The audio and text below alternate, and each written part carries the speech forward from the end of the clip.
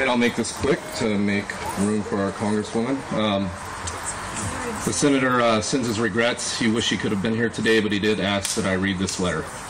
Dear friends, one of the greatest legacies we can leave future generations is to expand our nation's renewable energy infrastructure and decrease our dependency on fossil fuels. That is why I support clean energy solutions to reduce greenhouse gas emissions and put the United States on the path to a new energy economy. No area of innovation and science will be more important than in our nation's ability to tackle climate change and to lead the world in clean energy technology.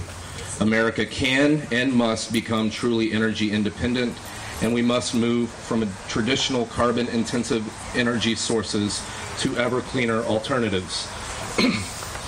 Investing in cleaner energy will help create quality jobs and protect our nation from the serious economic and strategic risks associated with our reliance on foreign oil fuels.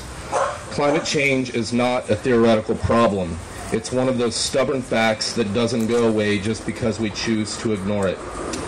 In New Mexico, we're seeing bigger fires, drier summers, and less snowpack in the winter. In the past few months, we've seen our high elevation forests burn. And with humidity levels lower and temperatures higher, we are dealing with fire behavior that is markedly more intense than in the past.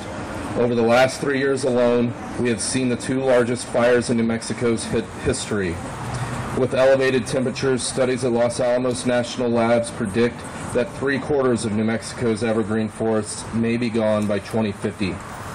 At the same time, we are experiencing our driest 2-year period since record-keeping started in the mid-19th century. Flows in the Rio Grande are less than 20% of normal, and despite the relief of recent rainfall, New Mexico is still in the midst of an unprecedented drought. We owe it to our children to do all that we can to reverse the effects of climate change. In 1961, President John F. Kennedy made a bold claim that an American would walk on the moon by the end of the decade. 8 years later, Neil Armstrong did just that. Today, we face a similarly audacious challenge when it comes to addressing climate change. We need to think big and to execute. We did that when President Kennedy said we'd go to the moon, and we made it happen. Climate change is our greatest future challenge, and we must commit to solving it within the next decade.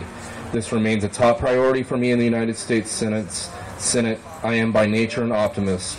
I have seen our nation defy the odds again and again, and yes, I believe compromise and even bipartisanship are possible.